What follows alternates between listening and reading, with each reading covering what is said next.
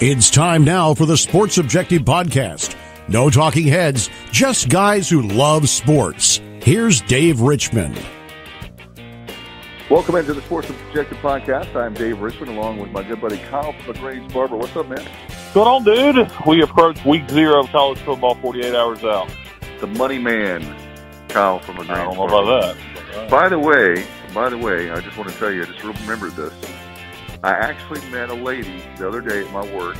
You met a lady? And she was from Jason, North Carolina, ladies and gentlemen. So, oh, wow. Yeah. So, it's all relative, my friend. Anyway, how are you, Bubba Rosenbaum, in the western part of the state? Doing well. Opening night for high school football tomorrow, if the weather will allow a lot of teams to get it in. And like Kyle said, week 0, so ready to watch the Florida Miami game on Saturday night. Arizona, Hawaii also. By the way, guys, I have to say there's my kids, we got some actual those 32-inch TVs from Walmart for $118. I was like, man, I could get a whole bunch of those for my future man cave. Whenever I have a man cave, I'm going to get a whole bunch of those TVs because $118 for a TV now is incredible. Yeah, they've come down quite a bit as flat screen HD LCD technology has evolved. And the Roku built in. I mean, are you kidding me? Good stuff there where you can put a whole bunch of sports apps on there. And speaking of which, I want to get did we get a major sponsorship from Walmart and you're not sharing this with us? No, I usually don't mention. I just want to make you sure. Guys always mention that I'm in Walmart, so I just want to make sure. Bentonville, Arkansas, we need to go down there and say, look, we've named Walmart way too many times in our podcast, and you owe us money. Indeed. No, the TVs though are a great deal, and my kids are thrilled that they have a TV now at their grandparents' house, so in their bedroom there. So I did a good deed. Dave, for your dad's a vet. You struggling to buy a TV? No, I was actually getting one for them because they're actually the room. We actually cleaned it out. They're going to have a themed room and everything, so it's going to be really cool. So all right. Anyway, I didn't want to go down that path too much, but one more question for you guys. Want to have for you, and that is for Chinese food. Yeah, let's have some. I just had some. What is your go-to? Do you have like a go-to meal, or do you? Are there things on the menu? I'm going to ask you this real quick for both of you, and then we'll talk some football. Kung Pao chicken would be my favorite. Love it with the spices, with peanuts. It's great. Love it. I'm also a big fan of egg rolls or spring rolls. Yeah. Mandarin chicken. I love Mandarin chicken. I'm also a big fan of the steamed dumplings. Oh my God, my kids love those. Mugu gai pan's another favorite of mine. And then if we're gonna stick on the Asian cuisine, but go away from Chinese food. Something going on at your house, Dave? Yeah, it's the kids are going crazy, but makes and then I enjoy Thai food a lot. Pad Thai is of course classic, and things like that. Yeah, as far as I'm concerned, I'd say. Bubba, what about you? Yeah, General Tso's chicken and sesame chicken, orange chicken. That's what. Those are some of my favorites, and then like Kyle said, love the egg rolls, fried rice. Right. What an offer to get into this podcast. No, I wanted to ask you guys that because one thing that drives me crazy is just simply it seems a lot of times you go to I guess what I like about restaurants, I'll say this really quick. I love atmosphere, and I remember growing up there was a restaurant my mom's parents, my grandparents took me to. It was this really cool Chinese restaurant, sit down, like dim lit. It was like I love that kind of. But it doesn't seem like there's many places like that anymore that you can go to. Dave, come over here sometime when you got a little extra time to LaGrange. Okay. And me and Jessica will take you out over to Goldsboro and take you to our favorite Chinese place. It's called China House. It's been there probably 30 years. It's over by the Air Force Base. It's old school. everything gets served. They actually you remember a lot of Chinese restaurants, they would push things out on carts and bring it out to Oh you my God, I love that. and serve it. And they give you a serving plate and then give you the plate with the food. Yes. They still do that there. It's dimly lit like you're talking about. You'd love it. Oh my God, there was a place in Durham that's no longer there on Hillsborough Road called China Inn, and that's where I got hooked on as a really young boy on. That's the way in my mind a Chinese restaurant should be. So anyway, I'm not anti-Chinese food. And the food quality right. is 100 times better at places like that versus the when you go to the strip mall, the Chinese takeout place at Walmart where everything tastes the same and it all tastes cheap. Yeah, it's a totally different thing. You're right. Come over here sometime. We'll go to China House. They're on Berkeley Boulevard, right by the Air Force Base in Goldsboro. And it's great. And they are also not sponsoring the show, guys. Yeah, exactly. But if you would like to sponsor the show, you can just simply email us at thesportsobj@gmail.com. We'd love to. Yeah. Seriously, if you guys want to advertise on the podcast, and like Dave said, email us at thesportsobj@gmail.com. Put it in the subject line, advertise, and we will get back to you.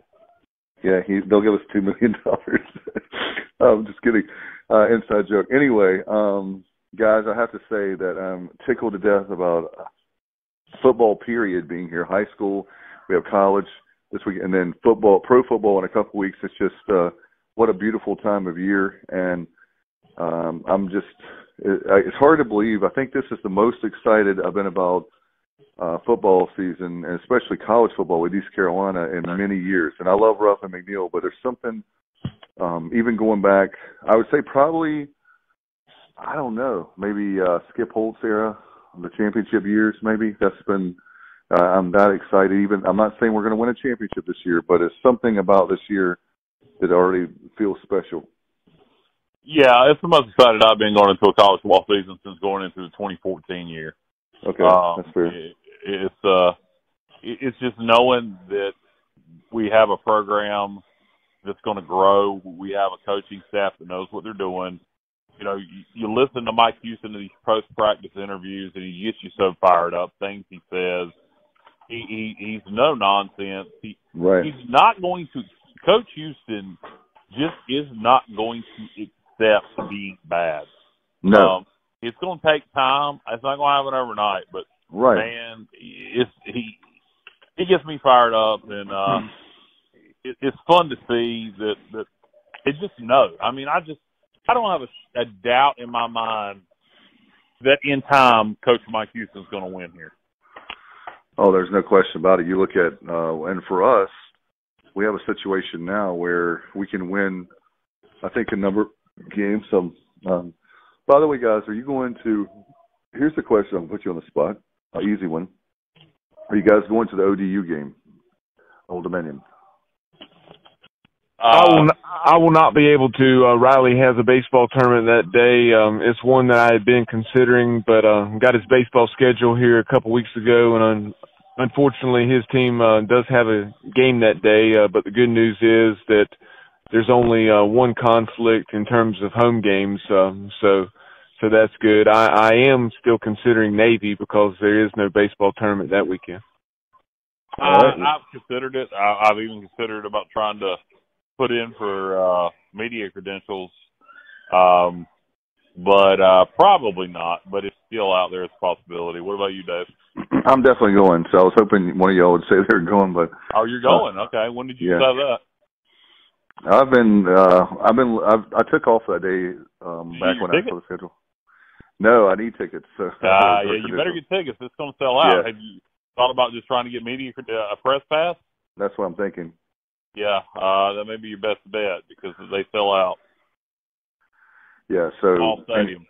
I don't think anybody cares I'm going to the game, but I was just curious about that very thing. Hopefully we can get a huge crowd. There's a lot of great people in the 757 that went to East Carolina. We have by the way, guys, we met at Media Day. Well, Kyle, you were there, but Bubba knows as well. The guys, let's give the guys a shout-out from Seven Cities. They were in the Tidewater area and I know they cover the Pirates, and we're going to have them on the podcast, and we'll be on their show. But nice meeting them, and great guys, and look forward to – that's what's great about and I'll just say this for the members of the media. I can speak for myself, but generally speaking, members of the media get along with each other, and some people don't, and that's okay. That's their choice, but I don't walk in a room going, I hate that guy. I hate that that woman from whatever station or whatever. Right. I've just never been that way. Well, no. I mean, I don't either, and I don't know any of these people up until now personally. I've had a chance to talk to Troy and Cliff and some of the guys at Pirate Radio, and obviously Patrick Johnson from 94.3. We like him. In terms of knowing them personally, no, I don't know any of them well enough to have any opinions on them beyond just, hey, how you doing, kind of. Right. So no, I don't have any ill will towards anybody in the media. Bubba does, but we'll hold that. I won't hold that against Bubba. Yeah. It's hard for me to get along with most folks, so he wouldn't even go to media day. I mean, he said, "Screw those fake media assholes. I'm not going," and so he didn't show up. Yeah, he held out for more money. Right. But anyway, thank you for everybody at Media Day. We've had a lot of people. You know what I hear? I hear Bubba actually wanted $2 million to show up. Yeah. But he did. He wouldn't resort to anything. Anyway, I will ask you this, guys. Would you ever, we could play that game here sports-wise. So would you ever, here's an easy one for you, Kyle. Would you ever pull for North Carolina or /NC State if it meant that East Carolina would somehow get into the college football playoff? Of course. Okay, so you're going to do that? Because at the end of the day, it's pulling for East Carolina. If somehow, like let's use this in a situation where it would make sense. Let's say for whatever reason our bye game in 2022 or wherever it's going to be is Clemson, and well, no, I don't guess North Carolina beating Clemson would help us get in the playoffs. I don't. You're gonna have to give me a scenario where that helps us. Okay, I got it. Let's say we beat North Carolina, and then North Carolina has a chance to beat Clemson in the ACC title game, and we're undefeated also, and that win's going to, strengthen us enough so we make the playoff. Of course I'm going to root for North Carolina in that situation because it benefits East Carolina. I'm sure you would too, Bubba. Oh, absolutely. It's one of those things, like you said, I mean, no, you're not going to pull for those guys, but under certain circumstances, absolutely, because it's pulling for the Pirates. So what about you? Because why would I? Obviously, those circumstances are very few and far between. But if something like that did arise, I mean, it would be a no-brainer because my love of seeing East Carolina succeed is far greater, not even close, rather than watching somebody else fail. Yeah, definitely. And we more than likely we're going to get to that shot where we will definitely be. I still believe this under Mike Houston, New Year's Six Bowl. I really believe that we're going to get to that height under him. I don't know how long it's going to take. I'm not going to say it. Obviously, it's this year. I'm not crazy. But I do believe if you look at the talent that I'm just blown away is something I don't normally look at. Thank God for Stephen Igo and Mark Lindsay. Those guys are recruiting gurus. They're friends of the podcast. They follow it closely. I'm following it closer because of them. And now when you look at Mike Houston and you're seeing his staff work their tails off and they're getting these guys, oh my gosh, I mean, they're getting guys that I believe that when they put them all together, they're going to be, like I said, multiple 10-win seasons. I really believe that, like maybe year 4 or 5. I don't know how many years Houston will be here, but not that it matters right now. But I really believe that Houston will get us to that level where if we lose the game, we'll be pissed. Like pissed beyond, I'm not saying we don't, not that we like to lose now, but we're just so used to losing now. Right, when you get used to winning again, where a loss is going to piss us off. Right. No, I think we'll get back to that level too. As far as whether we'll make a New Year's Six Bowl, who knows? Time will tell. That's right now I'd be happy with making the Cure Bowl in Orlando. But, oh yeah, absolutely. Speaking of losing and the impact it has on you, obviously Coach Houston was not a Pirate technically yet. I mean, but he was hired very, I guess, 24 hours, 48 hours after that NC State debacle a season ago, where the perfect storm hit and for that 58-3 loss. But Coach Houston this week, a couple of days ago, was talking about that at the press conference. Actually, I think it was yesterday. Yesterday being Wednesday evening. But he was talking about it and just saying, watching film of that game, the cut ups and the game as a whole just made him absolutely sick to his stomach. Yeah, he said it made him sick to his stomach. He said it's been a long time since he's been a part of a game like that, and he don't plan on going back to that now. So there was things in that game that are unacceptable that he will not tolerate, such as lack of effort, not tackling, poor discipline. Things not like coming off the football. Not coming off football. I mean, it's just, he said it will not be optional. And, he's either going to do those things or you ain't going to play. By the way, Bubba, Donnie Kirkpatrick made that statement again. If you don't block at receiver, you're not going to play. Yeah, I saw that. I thought about you as soon as I saw it. I started laughing. He said, either you're going to block or you ain't going to play. Exactly. So nobody coaches receivers to block downfield quite like Donnie K. So one of the plays that I think of most when I think of receivers blocking downfield is that play. Let's see. I believe there's a couple plays that come to mind. One was in Blacksburg when there was just a play where I'm trying to remember whether it was a throw and a catch, but then you had after the catch you had or a long run, whatever the case was, Cam Worthy making some tremendous blocks downfield, and then also the one where we had like 3rd and 30, and ran like an outside zone play to Breon Allen, and he took it to the house against the Tar Heels, and there was some tremendous downfield blocking on that play by Zay Jones and others. Yeah, it's just that's something that we blocked so aggressively. I think at times defenders didn't know how to handle it. They were almost shocked by it. And I would imagine throughout a game it wears you out as the defender. And you see it on tape. You got to prepare for it, practice against it.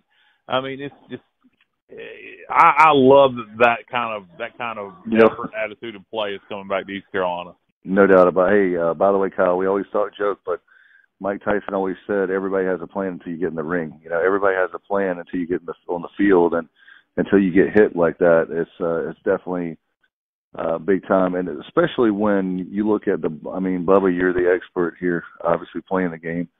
But I mean, when you break it right down to it, football is a game of blocking and tackling, and that's two things that we haven't been able to do well, and because of that, we've lost a lot of games. Period.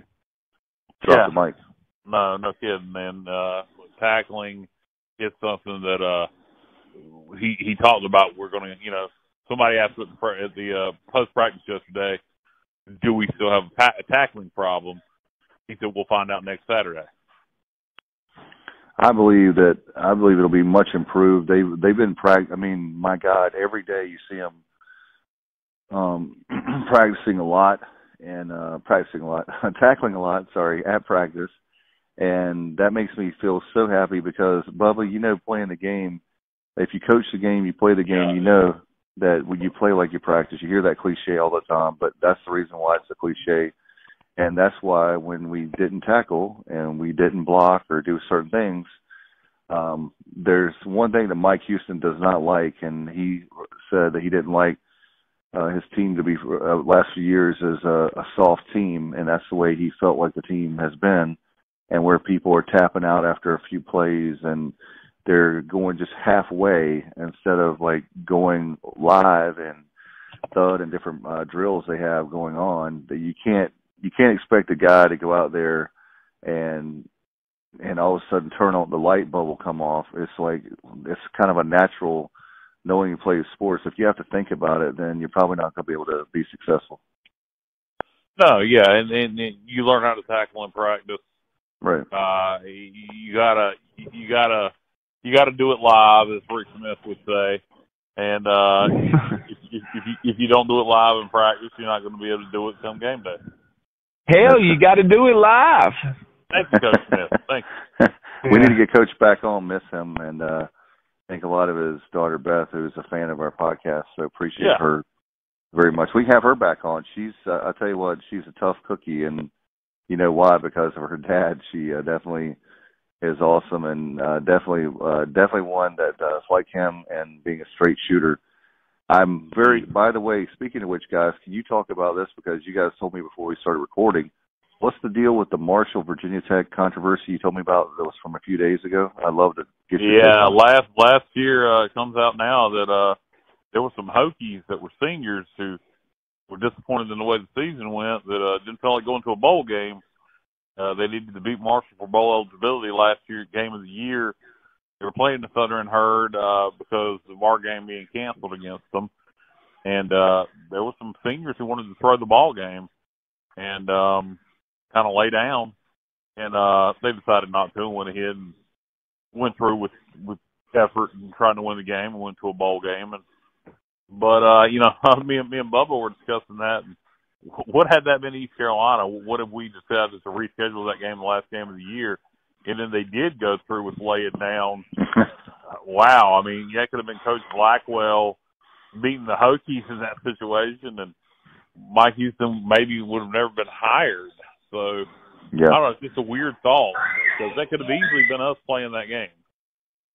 And Dave, an exact quote from a current Hokie player about that. Some of those guys that were involved in that situation have transferred out, not surprisingly. But recently we had the opportunity to catch up with Florida Hall of Famer and SEC Network analyst Chris Doering, and let's talk to him right now. All right, we're 72 hours from kickoff. I'm very excited for the opening weekend of college football, in a sense, week 0. And the biggest game this weekend is, of course, the matchup between the Florida Gators and the Miami Hurricanes. And now to talk about that matchup, welcome into the show, Florida Hall of Famer and SEC Network analyst Chris Doering. Chris, welcome in. Hey, good to be back with you. Thanks for having me. Absolutely. We appreciate your time. I'm very excited about the start of the college football season, and I know you are as well. So just taking a look at this matchup, we're entering year 2 of the Dan Mullen era. 10 wins last year for the Gators, and I know they're expecting big things in Gainesville this year. And so what can you tell us about the season as a whole, and then we'll take a look at this matchup in general.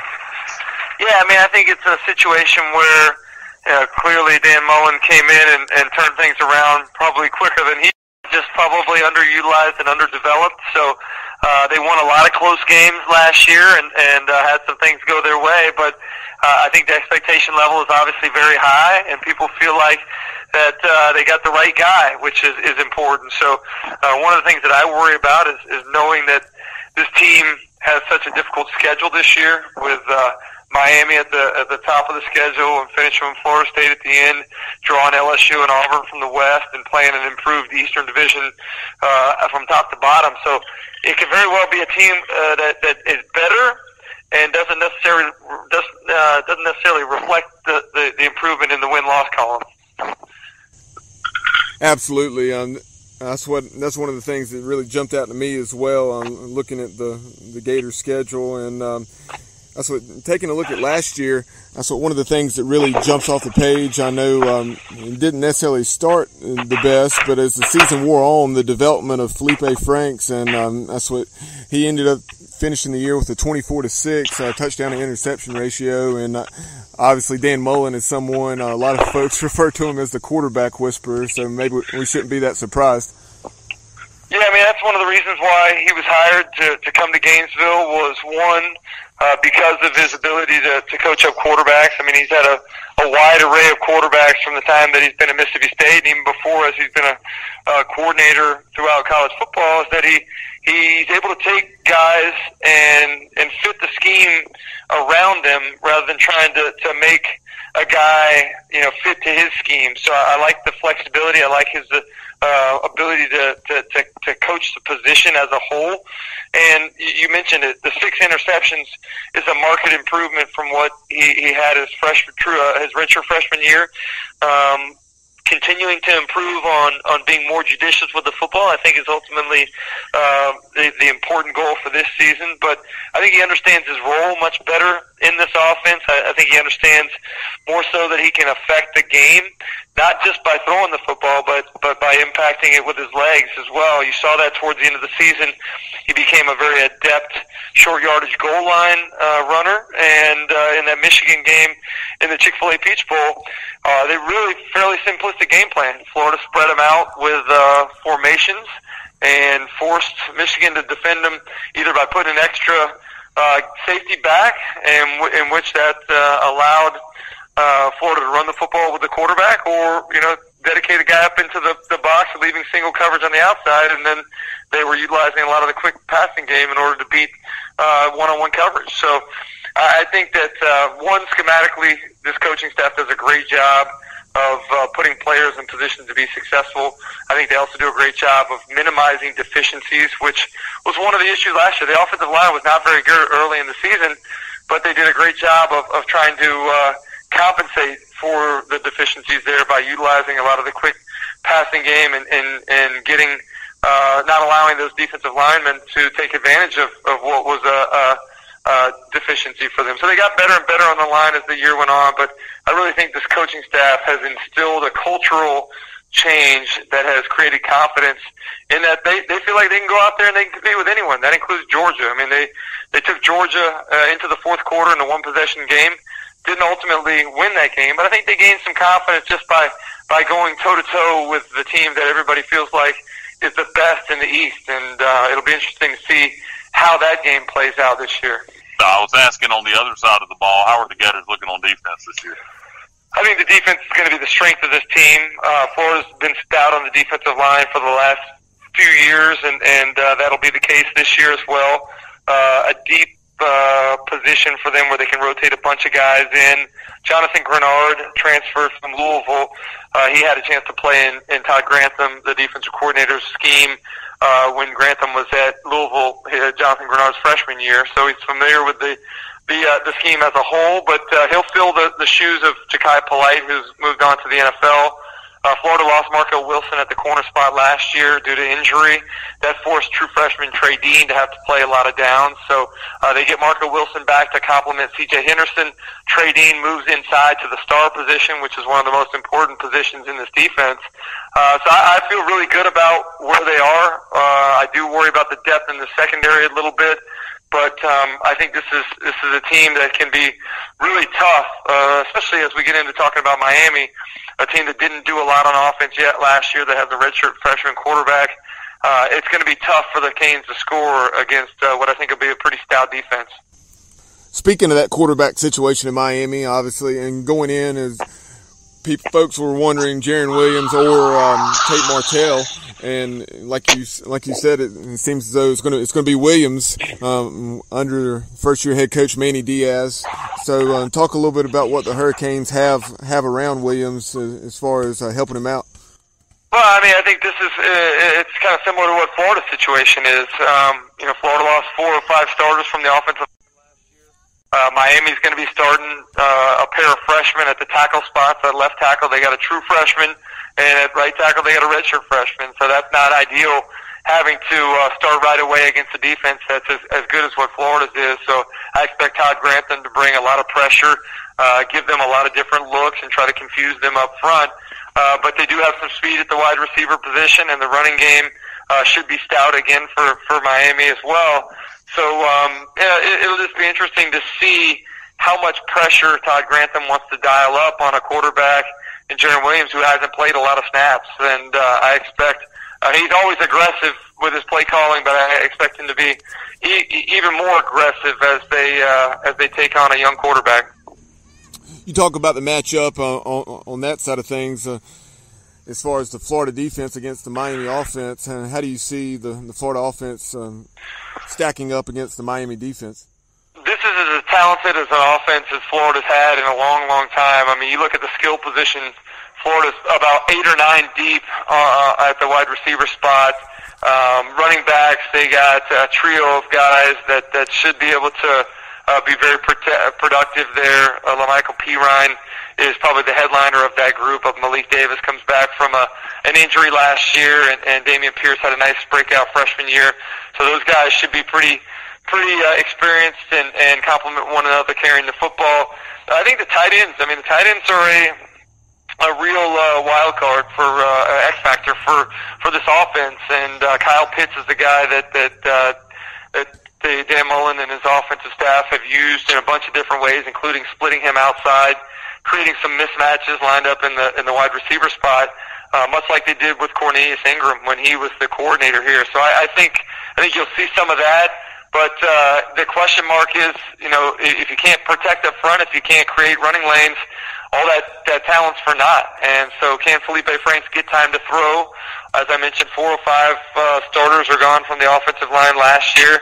They do have some young guys that are very talented, just unproven at this point. But I really think the key on the offensive line is Brett Hagee, a guy that's been injured a lot over the last 2 seasons, but has the flexibility to play both at right tackle, where he'll start, and also at center should they need him there. So I think he's the guy at the end of the year you look back and see he's got the potential to be an all-SEC type performer when it's all said and done. Chris, taking a look at this matchup between Miami and Florida, and just this series in general, I mean, this is a game that hasn't been played since 2013. It's not played all that frequently. So from a Gators perspective, with you providing that, what's your perspective on this matchup? Yeah, I mean, I'm a lifelong Gator fan. I grew up here in Gainesville, going to all the games since I was, 4 or 5 years old. My parents are both from Miami, so interestingly enough, I've attended a bunch of Miami, Florida games over the years, both here in Gainesville and in the Orange Bowl back in the day. So it was a big rivalry that I clearly had a lot of disdain for the Hurricanes, as is the case with older Gator fans, but the series went away on an annual basis after 1987. So unfortunately, that's one of my big regrets about my time in Gainesville as a player, was that I never got an opportunity to play against the Hurricanes. In fact, we didn't play them the entire decade of the 90s. It's recently been played here on a one-off situation, but the announcement about a home-and-home series in 2024 and 2025 is a start, and I hope it's a game that gets played more frequently, because there was a time where the Florida State and Miami games with one another determined not only the supremacy in the state, but it was determined who some of the prominent teams nationally were. So I hope this is a game that we can get to play a little bit more frequently. It's a game that Florida has a ton of fans down in the South Florida area, big alumni base down there, a great fertile recruiting area. So Florida playing down in South Florida is an advantage, more so not only just to renew the rivalry, but just to have a presence down there with some guys that there's obviously a lot of talent in that area that they'd like to get some exposure to. Thoughts on these neutral site matchups? I believe this is a Camping World Stadium, and week 0 as a concept in general. Yeah, I mean, I think it's going to be something that starts to maybe go away a little bit, because we've seen so much scheduling out of conference with home and home games, which is important. I mean, fans are tired of paying season ticket prices for games against FCS opponents and non-Power 5 teams, and I love the fact that we're going to get some great matchups between Power 5 conference teams in their home stadiums. Georgia's been a great example of what you can do with that home-and-home series against Notre Dame and getting them back in Athens this year. So I love that. I mean, I think it is important to have some of these neutral site games. It gives you more flexibility with the scheduling and also puts some money in your pocket. But at the end of the day, I think the health of the college football game as a whole is dependent upon getting more fans out to the stadium. And that only happens if you're bringing good opponents into your home stadium. So hopefully that's going to continue to be a trend that we see more of as the years go on. Absolutely. Chris, I know you're running short on time. We certainly appreciate your time talking about this matchup. We'd love to have you back on later in the season and catch up and talk some more college football. But for our listeners, go ahead and tell folks where they can follow you on Twitter. Yeah, my Twitter account is at Chris Doering, ChrisDoering, and look forward to another season in the studio with Dari Noka and Gene Chizik. We're on Friday nights with the preview shows, and all day Saturday and Saturday night with our triple header that appears on the SEC Network. Absolutely. Thanks so much, Chris. We'll catch up again soon. That sounds good, man. We'll touch base later in the year. Thanks for having me. Absolutely. Thank you very much, Chris. A great honor to have him on. Thank you, Bubba. Always, I'm bowing to you. I know we have some other big guests coming on, which we'll talk about later, but very happy to have him on. And guys, with week 0, it's here. And what do you think about? You want to talk about the matchups a little bit, and then go to our next guest? Yeah, there's only a couple of FBS matchups to talk about, but they're good ones. You got Florida versus Miami in Orlando from Camping World Stadium, neutral site. That's going to be cool. That's going to be 7 o'clock on ESPN Saturday night. Actually going to be on ESPN, the ACC network, and the SEC network. It's going to be a triple cast. So you have Florida, Miami, and then in the nightcap on CBS Sports Network, you have Arizona out at Hawaii. So a couple of really good games there. Also in the FBS ranks this weekend, you got Villanova, who's typically an FBS power, at Colgate. That'll be a 12 p.m. Start on CBS Sports Network. And then Stanford will take on FCS perennial power Youngstown State.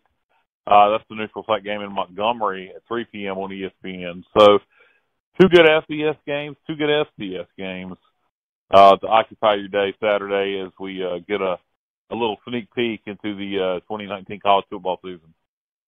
I mean, pretty much we talked about it, man. You got Florida, Miami, Arizona, Hawaii, and then a couple of good FCS games with Villanova, Colgate, and Stanford, Youngstown State. So, and Bubba's having everybody over. If you're a Pirate fan, come over. Bubba's cooking like chicken for everybody. So come on out to Bubba's house in China Grove, and we're gonna have a big party, Pirate Nation style.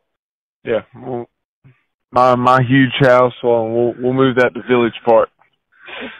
All right. Well, if it's a big and successful, then we can just move it there, and it's Bubba's house. So it's gonna be great. All right, guys. Speaking of great, we had a chance, Bubba. Nice get as well. This next guest, we always brag about how great Bubba does, and very excited to have him on the podcast. Yeah, college football coaching veteran of more than 40 years. Spent time with the likes of Phillip, Fulmer, and Dabo, Swinney, to name a couple. And Mack Brown. Also spent some time with Mack Brown at North Carolina in his first stint when they built that program up from back-to-back 1-win seasons to a 10-win team. So right now, let's catch up with college football coaching veteran Dan Brooks. We're right here in the heart of August. College football season is upon us, and we're just a couple weeks away from opening day, and we're very excited to have now a guy who spent more than 40 years in the business, Coach Dan Brooks. And Coach, welcome into the show. Well, thank you. Glad to be getting a chance to visit with you guys. Absolutely. I'm very excited to catch up. And Coach, I know back in the day, you were originally from North Carolina and you attended App State back in the late 60s. So can you talk about your high school years and what led you to Boone? Well, I was in a very small school and signed with Appalachian out of high school, and then went up there on freshman ball and got hurt. So I wasn't in Boone very long. My wife's actually an Appalachian graduate, but we both went there, and so I got hurt and wasn't a real smart 18-year-old. I quit and went home, and Vietnam War was going on, and I had a low draft number. In those days, you had draft numbers, and so went in the military for 3 years and came back out and went to Western Carolina and played and got hurt again, and then my college coach said, I hadn't had a chance to visit with you enough, I'm going to make a coach out of you. So where I grew up, and in those days, you just said, yes, sir, and went about your business. So went about it from all the way from that day until I retired. Coach, which branch of the service did you serve in, and did you see any time in Vietnam? No, we didn't. I was in the Army, but that was kind of the phase down time when I went through. I was part of a Special Forces Special Operations Detachment, and they sent us to Okinawa. We were going on to Vietnam, and about the time you young guys remember, you studied in history, the William Cali stuff and all that. And they pulled all special forces out of Vietnam. And so I spent 19 months on a little island out in Ocean, Okinawa. Wow, okay. And well, terminated from there. So. Now, Coach, I know you were at Western Carolina from 73 to 76. Right. When did Bob Waters arrive there? Because I know he was there in the 80s. Was that just prior to him? Or? No, Coach Waters actually was my coach. He's okay. the reason I'm in this business, in my opinion. Him and the other coaches there, Bob Sutton and Ron Powers. But Coach Waters' first season at Western Carolina was 1969. And Bobby Waters was a guy that people might remember, older people, as an old shotgun quarterback, played for the San Francisco 49ers behind John Brody. And then got into coaching college football and was the head coach at Western from 69 to 88. Great man, way ahead of his time throwing the football. So after your time at Western Carolina, and talk about your path into coaching, how you decided to pursue college coaching. Well, like I say, I played in the fall of 73. I got out of the Army in December of 72 and went to Western for spring practice in 73 and played that fall. And then in the spring of 74, got my knee torn all up, everything in it, and then tried to rehab and come back in the fall 74 and got hurt again. And the doctors told me I probably shouldn't worry about trying to play anymore and because of injuries. And so that's when Coach Waters called me in to sit down. And I actually, you still don't know what you want to do. You want to play ball, but Coach Waters said, I'm going to make a coach out of you. So I was a student assistant coach.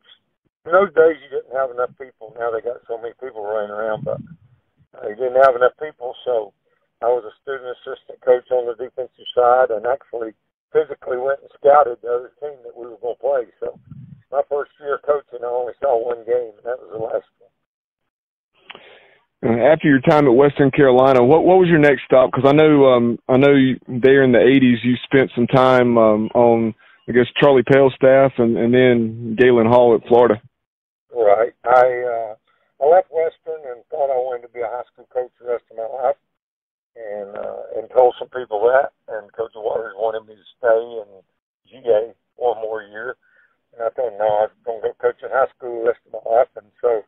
Went to Kings Mountain, North Carolina, and coached 7 years. I was assistant 2, and then became the head coach way too young and athletic director at 26 years old. And so we were fortunate, had some very good players, and guys you guys may remember in that area, but I had a guy named Kevin Mack, played tailback for me, and then he played at Clemson and played for the Cleveland Browns for many years, the old Bynum and Mack deal at the Cleveland Browns. And then another guy that came over y'all's way played at A.L. Brown in Kannapolis. After I left Kings Mountain, he went to Kannapolis. His dad was a minister and moved, and so he only was in Kannapolis 1 year, but people associate him with A.L. Brown in Kannapolis. But he was in Kings Mountain when I coached there. Left Kings Mountain after the 82 season and went with Charlie Pell at the University of Florida as a part-time guy. And a year later, I got on full-time. And so from 84 until 2016, I was full-time at that level. So that connection, or how did you actually end up going to Florida with Coach Pell? I know he had obviously been at Clemson prior to that for a couple seasons and had an awful lot of success. So was that a connection that you had made when you were at Kings Mountain and he was at Clemson, or? It was. Some of the assistants, and then they recruited my school hard. Of course, Kings Mountain sits right there on the North Carolina-South Carolina border. And so they recruited our school hard and got to know most of their staff. And so I went down and worked their football camps some. And then after Coach Pell left and Danny Ford took over, I still went down and worked some of their camps and that kind of thing. And then got to know them, and they had an opening. This is a long time ago, but each side of the ball, offense and defense, used to have one guy that was a part-time guy and you could do everything except go recruit.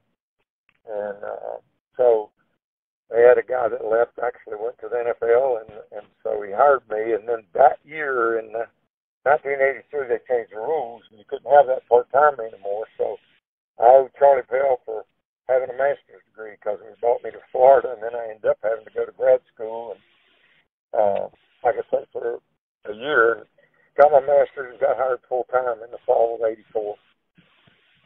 Galen Hall took over. Right. Just looking at some of the coaches you had the opportunity to work with and under, like I've already mentioned Charlie Pell and Galen Hall, but then you had obviously your next stop was at North Carolina with Mack Brown, then Phillip Fulmer at Tennessee for a decade and a half, and then of course Dabo at Clemson. Talking about your time in Chapel Hill with Mack Brown, when you guys arrived there, your first couple seasons, 1-win seasons, but you quickly built the program up 6, 7, 9, and then 10 wins in your final year there. What do you recall about that process? It was really fun for me, guys, to help turn the thing around. Growing up there, obviously, and then being a high school coach, too, you're kind of like one of them. So you could go into school and relate to a lot of people. And I just knew so many coaches in North and South Carolina because, like I say, with Kings Mountain being right there on the line, we used to scrimmage some schools in South Carolina. And Bruce Wallace, that was so successful down at Northwestern all those years, when I got to know him and that kind of thing. So it was a great experience just to turn the thing back because we weren't very good. And then Coach Brown kicked off the best player we had on the team, and we went 1-10 again. And so it was really hard recruiting. It's only a little story, but Charlie Pell's one of them guys that you work for. He was just a great guy. And like I say, when they fired Coach Pell and Galen Hall took over, Galen was great to work for also. But phone rings when you're 1-10 trying to go out and recruit. He answered, and it's Charlie Pell, and he wanted to know how I was doing. I said, Coach, I'm all right. He said, well, what's our old dog do when it gets wet? I said, Coach, I ain't much in the mood for jokes. We're just 1-10 and trying to go recruit some good players. And he told me, he said, shake it off and go to work, and hung the phone up. That was him, though, you know. He just called, let you know you think about it. He said, shake it off and go back to work. So we went recruited, and Coach Brown made us redshirt all those guys. And guys that went 1-10 ended up winning 10 games and playing Alabama in the Gator Bowl my last year there. That was a lot of fun. Very, very satisfying. Back to North Carolina, and did that surprise you? Did you think he wanted to get back into coaching after Texas and working for ESPN? And kind of surprised me a bit. And what are your thoughts on that? Well, it didn't me. I thought Coach Mack wanted to get back into it. He's a good football coach. I don't know. I wasn't with him at Texas. We stayed in touch over the years. Very good friends. I consider him a dear friend and actually have, spoken with him and some of the staff that he's hired since to go back. But I said, I don't want to move anymore, and I don't, I've done it. I love it, but not going to get back on the road and do all those kind of things. But I think he's the right guy. He'll go recruit and that kind of thing. So I knew that he wanted to get back, and he got close on a couple, but his wife, Miss Sally, is from down there, and she really didn't want to go a whole bunch of other places, but she was happy to go back home to Chapel Hill. So that's where he met her when he was the head coach there the first time. So it didn't surprise me. I think being out of it that long, if it's much longer, you're probably not going to get back in.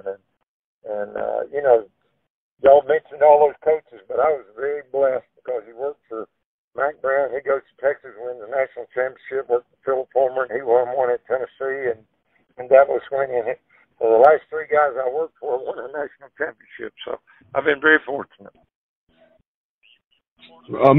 That Tennessee staff, when they won the national championship, what was that like being a part of that with Phillip Fulmer and T. Martin, the quarterback, and just experiencing being a part of a national championship team? I think both of them, that I was fortunate enough to be at 2 different places and win it. But the common thread is a bunch of coaches and players that did not care who got the credit. You didn't hear a bunch of guys walking around, well, I recruited this guy or I signed this guy. And you didn't have a bunch of players, well, that was my tackle. He just piled on. You didn't have that. you didn't have a bunch of ego guys. I was with John Chavis and Steve Caldwell for a long time at Tennessee, and then Larry Slade came in and joined us right after we won that. But our offensive staff, David Cutcliffe and those guys, you just had a whole bunch of guys that nobody cared. If you didn't have the great players in your area, go help somebody else and whoever signed them. But you just didn't have and it's a special group. And when you have guys like T. Martin and you have an Al Wilson was the linebacker, he was the catalyst of that defense. You didn't have to worry about the locker room. You didn't have to worry about those things. And then you go to Clemson, and you had very much the same thing with Ben Boulware and a guy from out there in North Carolina, Carlos Watkins, were seniors when we won it at Clemson. But very much the same kind of thing, a very unselfish staff. And guys y'all probably know from North Carolina State and North Carolina, Robbie Caldwell was there, Danny Pierman from Charlotte. Of course, Woody McCorvey was with Coach Ford the first time at Clemson. So you just got a bunch of good people that nobody cares. And the head coach, too, because if the head coach walks in and, well, you're not signing anybody, you're not doing it. So that Coach Fulmer and Coach Swinney, neither one, that wasn't the case. Hey, we're going to sign the best players. We don't care where they are, as long as you're working and doing your area. So I think that was a common thread. But obviously you got to have good players. But when you got a bunch of people that nobody cares who gets the credit, I think that's the best towards success. Coach Brooks, talking about – I'm sorry, Kyle, go ahead. Yeah, what makes Coach Swinney, what makes Dabo so special there at Clemson? I mean, he's not only – I mean, he's a great coach, but it's obvious there's something more to him than just being a great coach. He's got a very charismatic personality that just comes across anytime I hear him in an interview or see him on TV. I think you're exactly right. There is more to him, and I think exactly what it is. I worked for him 8 years, and we've stayed in touch. I go down every once in a while, watch practice, or do that kind of thing, stay in touch, because about all the guys that I was coaching when I left have gone. They're all millionaires now. But still some guys there that we recruited from up in our area, like you say, Cornell and Tanner Muse from South Point, and Justin Foster from Crest, and a couple of guys from Tennessee also. But he's just, when you ask that question, he's so real. What you guys see is the real deal. A lot of guys, I think, questioned when Terry Don Phillips made him the head coach. Is he tough enough? Is he, that kind of deal? And there's no question he is. Y'all don't see behind the closed doors that his discipline's unbelievable, but he's so real with them. He tells them when they do good. He tells them when they do bad. He don't beat around the bush. He's so real with you as a coach and with them. I'm going to hire good coaches and let you coach. And he's not over there in the middle of your business trying to coach your guys or that kind of thing. But Jeff Scott was his GA, and he made him the receiver coach. And look at the success he's had. But he's just a very real person with whoever he's dealing with. And he and his wife might be the givingest people God put on this earth. They make a lot of money, but they sure give a lot back and give away. Coach, one of the key cogs on that coaching staff, and someone that you had the opportunity to work very closely with, obviously, is defense coordinator Brent Venables. What a tremendous job that he's done. It always cracks me up to see his personal get-back coach on the sideline, but that guy gets a workout during the game.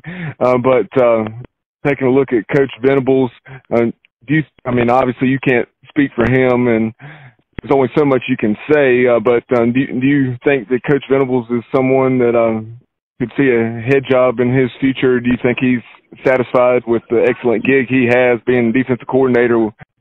No, Brent Venables could be a head coach. He could already be a head coach. But I think he loves what he's doing, and I don't think he could just be the head coach and not coach. He's so into coaching, and people see that on the field stuff. There's not any of that for show. He thinks he can make adjustments. He's been in his own package for so long in Oklahoma and Clemson. He thinks he can make adjustments all the way up to a ball snap. So he's out there trying to tell the safety to move 6 inches here or back up 3 steps. Or it's all about adjustments. And when he first came, I've always been a signal guy. I signal for Carl Torbush at North Carolina and Kevin Steele at Clemson and John Chavis at Tennessee. And you can't signal for that guy because he waits so late, tries to make so much adjustments, so he does his own. But he could be a head coach, but I think he's really happy doing what he's doing. He's got one son on the team, got another one committed coming to the team. And I think he and his wife really love living there. And I don't see him going anywhere. I mean, Coach Swinney is a great guy to work for. And I think he'll be there as long as he wants to be. And sure, you have those aspirations, but I think he's happy coaching. I don't know if Brent could do it if he wasn't coaching his guys every day. I still got farm over in the mountains of North Carolina and get over there some and that kind of deal. So, like you say, Bubba can reach out and find out. But most of the time I am available. I don't know when you talk about the next couple of weeks or whatever, but obviously Clemson opens 2 weeks from today, and we got a football game a week from this Saturday with Florida Miami, I guess, kicking the whole thing off. But Clemson plays Georgia Tech on that new ACC network 2 weeks from today. So it's about here, guys. To review week 1 of college football, that would be great. Right. Okay. That'll be fine.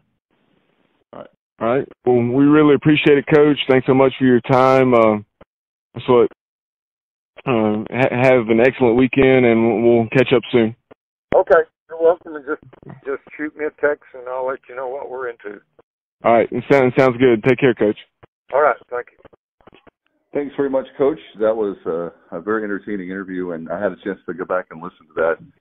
Guys, he is a really good coach, and you think about he must be a really good coach when you hear those names of the people that picked him to be on the staff. He can't be a bad coach, right? I mean, you hear all those like 4 or 5 coaches. You wouldn't think those guys would hire bad people, no. So. But you think about it, all 3 of those won national titles, and 2 of those he was part of those staffs. 1998 at Tennessee, and then 2016 at Clemson. Yeah, it's incredible to have 2 national championship rings and to have them that far apart on 2 totally different staffs. Really cool, and we love having. There's something special about having these older coaches that they have such experience. You get to sit there and listen to them for hours, and we appreciate. He gave us a long time to be on, and I certainly love to have him back on very soon. Hey, guys, do you want to talk about the lines for the football games that I know there's some interesting lines as far as people I'm not a gambling man, but I am always fascinated to hear about. Let's start with East Carolina. What do you think about the line that you're hearing now, guys? It's down to 17, up to 21. It seems fair, actually. I know not some Pirate fans would want to hear that, but quite honestly, after what they did to us last year, they got a lot of talent back on defense. I want to win the game, and I don't think that's out of the realm of possibilities. I do think Coach Houston's got to finish teaching these guys how to practice before they can learn how to win. To be quite honest with you, if we lose by 17 and play well, I really will feel pretty good about the future. Absolutely. There's no doubt about it. I mean, I think when it's all said and done, I think the line can go down a little bit more, maybe to 14 points. What do you think, Bubba? I think 2 touchdowns is where it's going to stay. That's my prediction. Yeah, I would quite honestly be surprised if it made it down that low. But who knows? I mean, we still have a little over a week into the game. So if heaven forbid something happened and there was an NC State player that suffered a key player that suffered an injury in the next few days or something, then it may get down to that point or below. But I think it will probably stay close to where it is now. Well, something a little mafia-ish about that, Bubba.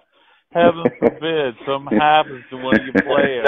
Like they say, like a knee goes out or something like that. You know, heaven forbid your quarterback's shoulder gets hurt. No Nancy Kerrigan, Tanya Harding situation here. The players will be on Hillsborough Street, and all of a sudden you see the quarterback.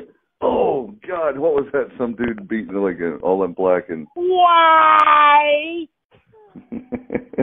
Yeah, that's a character. I forgot about that. Yeah, that's been a long time ago. Wow. Yeah. So anyway, they in fact there were some people that really were into Tanya hovering over Nancy Kerrigan. I just thought that was interesting. So yeah. So was it Jeff Gaduli or something like that?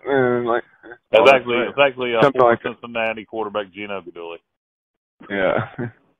Well, he was the hitman. Let's talk about the other games that like really come to mind and there's tons of games, but are there ones that you guys picked out as far as the lines that really? Well, you were talking about some lines earlier that you found. Yeah, some of these were not so surprising, but just I saw some quotes by the commissioner of the American, Mike Oresco, and opening weekend is a huge opportunity for our league. You have Cincinnati, who beat UCLA last year out there. The Bruins are coming to Nippert Stadium, and so with that being the case, then the Bearcats are a 3-point favorite, and I actually thought they might be a little bit larger favorite than that. But you also have Memphis. They're I think 5.5-point favorite over Ole Miss, who is coming to the Liberty Bowl, and then you have Houston making the trek to Norman to take on the Sooners. Lincoln Riley and company are a 24.5-point favorite, and that surprised me a little bit. I would have probably guessed that line would have been a little closer to 17, like the East Carolina-NC State line. So I think right now, based on what I know, I take the Cougars and the points. Yeah, it's not a bad pick. I mean, I like Oklahoma to win the game, but I definitely think Houston and Dan Holgerson can cover that line for sure.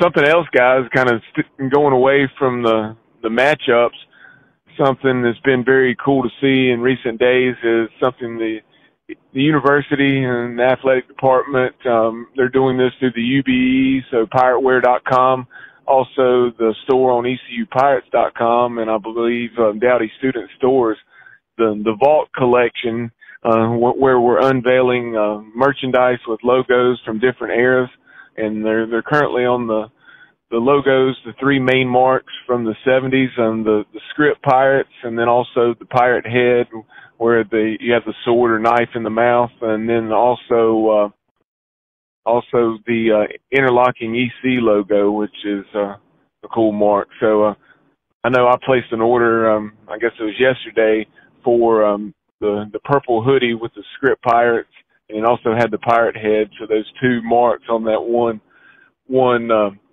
piece of apparel, and look forward to wearing that this fall. Yeah, once it's cool enough. I've always been a fan of the pirate head with the cutlass in its mouth, and I also like the script Pirates. So those are two logos that I wouldn't mind ordering. And it's interesting to see with this from the Vault collection what will be next. I would assume the PD logo, as I call it, the kind of marching or running PD that was used for so long in the 90s within the flying ECU. Oh, yeah. That was used in the late 80s and early 90s. I would imagine those logos will be released soon, and I expect they're going to sell really well when they release the Bowl, Liberty Bowl era PD and flying ECU logo stuff. You remember in the late 90s when they finally had a different PD? They called him Pedro. Yeah. Well, that logo was that really was 90s. A different PD. The PD was still PD. You're just talking about the logo, or the Pedro logo. And that logo is still used some sparingly. It's on our basketball practice facility. Yeah, that was 1998. So I guess you had PD as the primary mark from 83 or 84 to 98, and then in 98 you had the new font and the ECU Sabre logo on the football helmets, and then that pirate head that you just referenced. Well, I think that some people were like so anti-PD, but as far as me having kids, they absolutely love PD, like PD. So I see this more going for more of a kids audience, I think. That's why they did it. But I have no problems with the PD, and that would be great to have that back. I think, by the way, we redesigned the PD a few years ago, and they unveiled him in the game with the PD that we're using now. But initially, they screwed up the color of his skin on the costume, and he looked like he was pink or sunburn or something. It was hysterical. In the smile, they toned down the smile a little bit. I think what they did was just made his beard thicker or covered up some of it. But initially, the smile was just terrifying, and he looked like he had, I don't know, maybe been stayed at the beach too long and had a bit of a sunburn. I remember that. Wow, I think that was the 2008 UTEP game, maybe. Yeah, that sounds right. Something like that. Yeah, it's been a while. I do remember that. It wasn't 08 UTEP. It wasn't 08 UTEP. 08 UTEP closed out the season. Right. But I think it was late in the year that it was unveiled. It was. It's kind of unusual timing.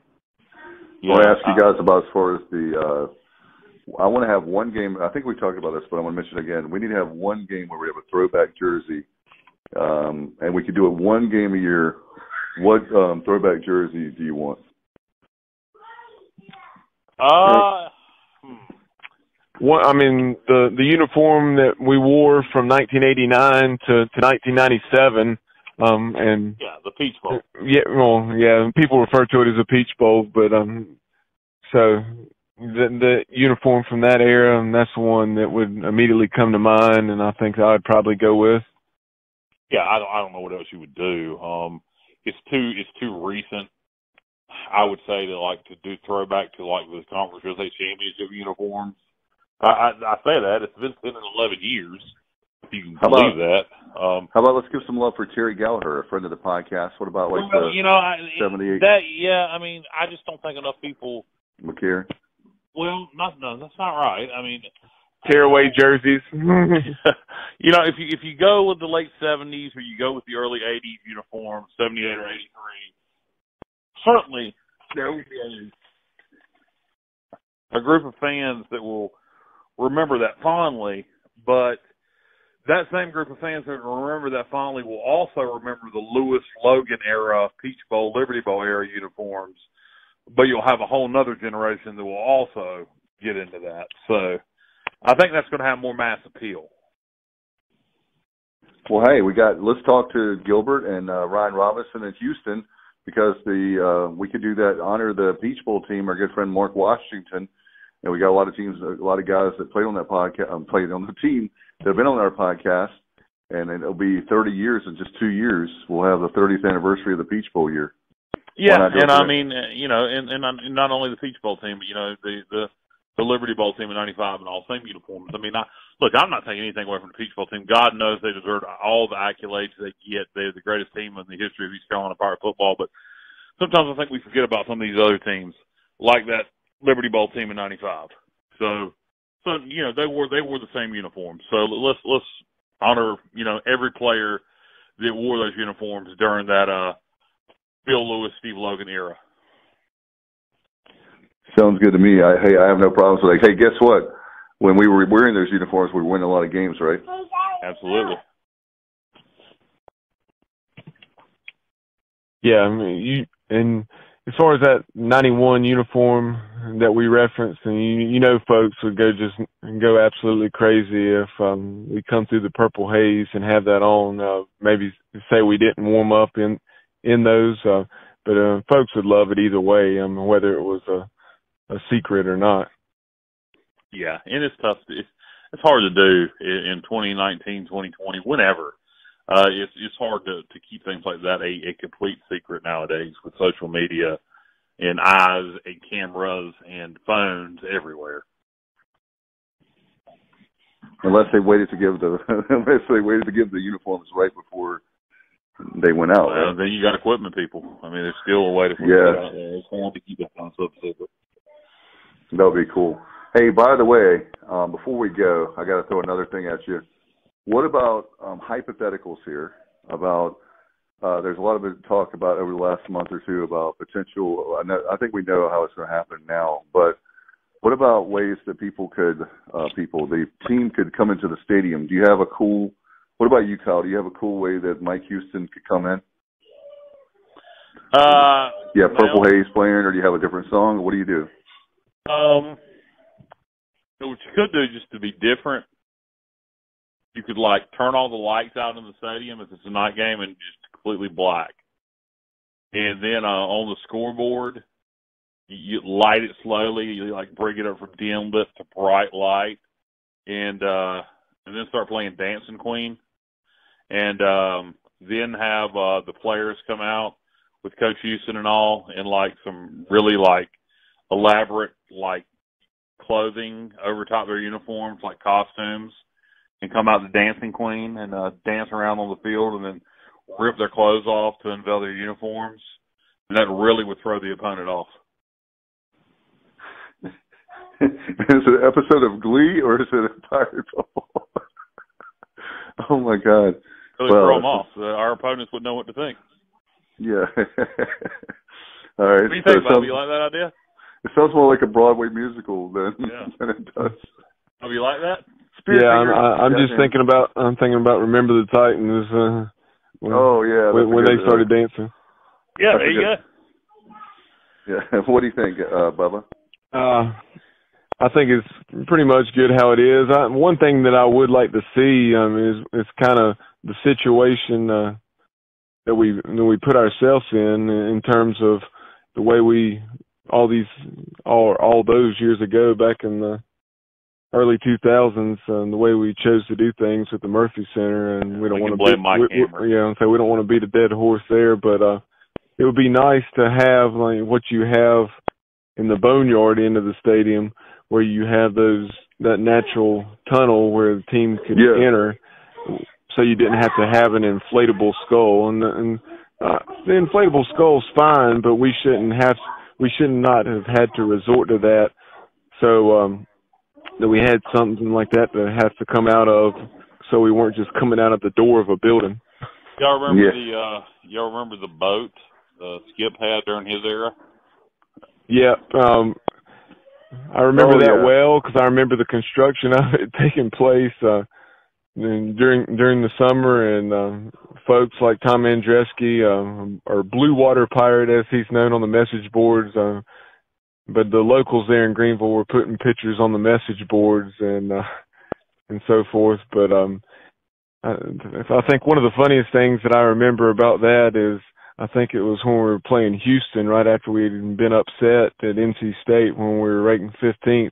We were still ranked there in the low 20s with Houston coming to town, and unfortunately we got beat pretty soundly in that game, a couple touchdowns at least.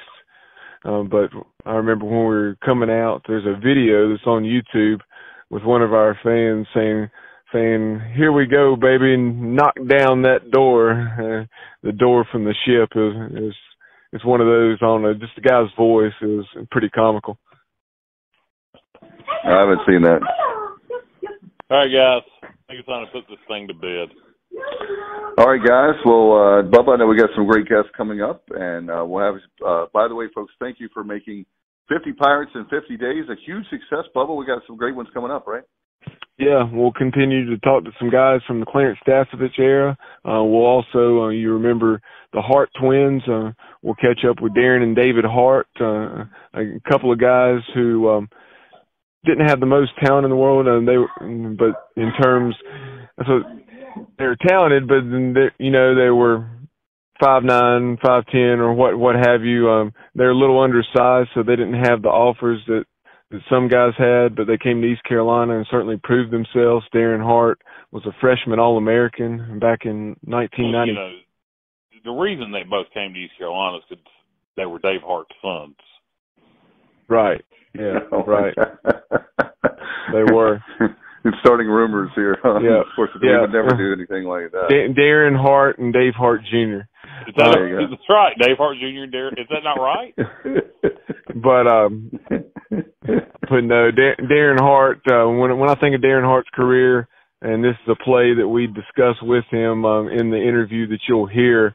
But Darren had that pick six in a Liberty Bowl game against Stanford that was decided by 6 points, and that was the Pirates' only touchdown in that memorable win. So that's something that we're talking with. And then as far as just our general podcast, an excellent guest, a guy that's extremely well known, and we really look forward to catching up with him. Timmy B, Tim Brando, will be joining the show here in the coming days. Yeah, we got to get our act together when Timmy B gets on there. We can't have these Mickey Mouse podcasts we put out when Timmy B comes on the show. We got to get back in form, guys. Season's coming up here. We got to get our game. Well, Coach Houston, we're going to have to get him to come coach us up to get us back in form and get us ready. We got Tim Brando coming on, the legendary Timmy B, the home. Hey, will he be calling us from the Chateau Brando? We're getting ready to find that. We'll find that out. Inquiring minds want to know. All right, guys. That'll be great. Appreciate you both for your hard work and your support of the podcast. To me personally, thank you guys very much. For Kyle from LaGrange Barber and Bubba Rosenbaum, I'm Dave Richmond for the Sports Objective Podcast. You've been listening to the Sports Objective Podcast. Join us next time as the guys will be objective, and the objective is sports.